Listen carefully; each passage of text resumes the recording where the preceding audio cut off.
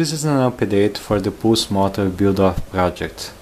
I'm finally using another type of circuit. I call this circuit the mirrored SSG.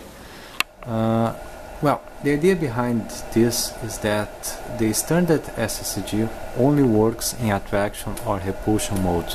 So you need to choose if you want to work when the magnet is coming to the coil or when the magnet is leaving the coil. Most of the time people choose to use repulsion mode because it gives a better energy spike.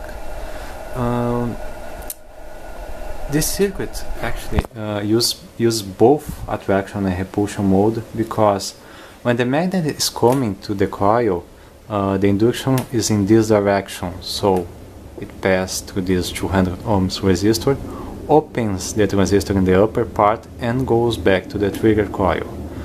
And when the magnet is leaving the coil, the current is in this direction, passes through this 100 ohms resistor, opens the transistor in the lower part and goes back to the trigger coil.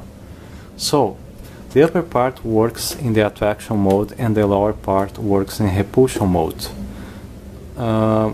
The problem here is that it requires to use a trifilar coil instead of a bifilar one. And right now I don't have a trifilar coil, so I need to improvise with bifilar coil. Well, it worked. Not so well. It could be better. And here I have to receive the energy spike from both parts.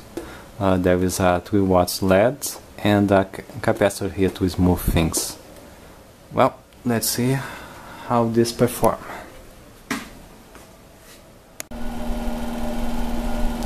Now it's working at 9 volts and almost half an amp. The LED is blinking and the RPM is not so high.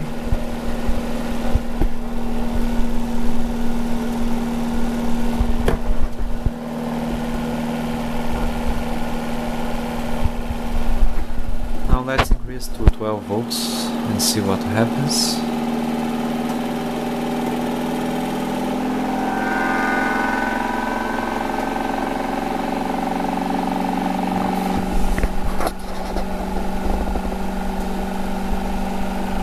The LED is blinking faster now, more brighter than before. The RPM increased.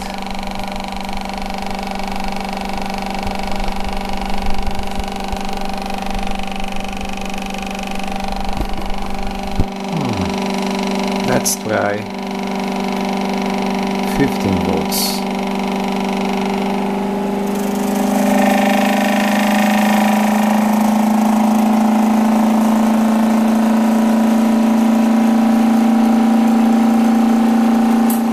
Oh, it's consuming a lot of energy now.